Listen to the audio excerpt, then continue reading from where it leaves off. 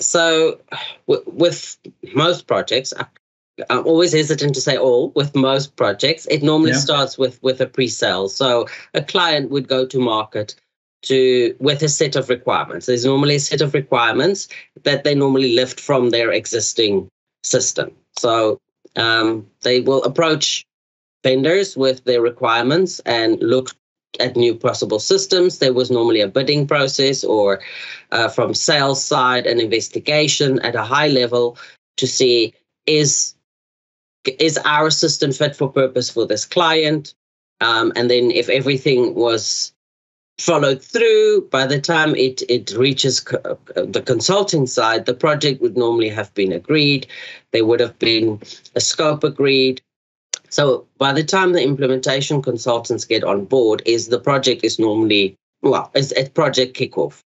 Yes. So we would then be introduced to the client, understanding who the stakeholders are, what the scope is, what they're trying to achieve, with a project timeline. And then we, as consultants, then go into the discovery or analysis phase.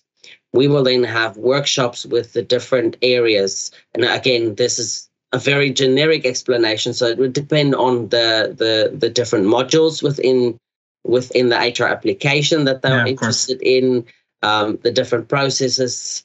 So, but at a very generic level, yes, you would have discovery workshops for every stream or area within the HR space that they're interested in looking at implementing your technology. During those workshops, you, like I said, would introduce the new product, the capabilities, but then go into the deeper level of discovery of their processes, how they work, what they're trying to achieve, what their policies are, what their different contracts are. I'm just thinking like leave and absence. You would discover the different leave plans they have and how many countries they operate.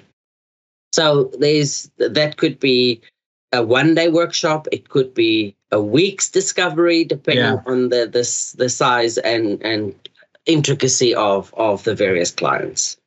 Okay. You normally translate then those discoveries or requirements into what we call a solution design. So we will then take that away as a consultant and apply those requirements to the system and give the client back a document explaining how we will meet your requirements through our technology or our software. Okay. That then gets approved by the client, and then we start configuring the system based on those solution documents. Okay. Then after you've configured the system, FourVision has an approach in our projects to have a playback session. I would then demonstrate back to the client how we have met these requirements within the system.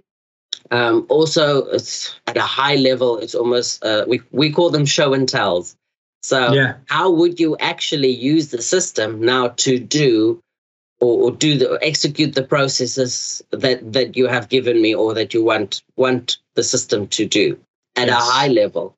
The client will then go into a testing phase. So there's normally user acceptance testing, where the client will then test the system to see, does it actually do what they want it to do? Does it meet the requirements? Are there any gaps that they might not have told us that this is a process that they need, or that we might have missed even through the solution design document? There might have been miscommunication or misinterpretation of a specific rule or a specific policy. So that is normally hashed out during the user acceptance testing phase. There could be a single cycle of user acceptance testing. There could be multiple, again, depending on the size of the project. But at the end of the user acceptance, you normally have then, during user acceptance, you also resolve these issues. So if something comes up where configuration was missed or something should be changed, you fix that during the UAT and have the client retest it to validate it. So normally, as part of your UAT exit criteria, you have a list of tick boxes to say, yes, it meets, yes, it meets. So you have a go, no go stage gate after UAT to say, yes, we accept the system, it meets our requirements. Then you will go into a go live preparation or go live readiness, where you then look at how do you get your legacy system data into your production system ready to transition and start using the new system as your new solution. Yeah.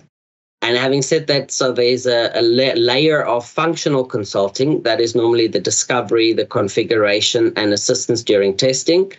But again, there's multiple added layers to this project. Like I said, there's environment, so there's environment management. There could be solution architects where you have multiple systems maybe integrating. For example, I mentioned the payroll.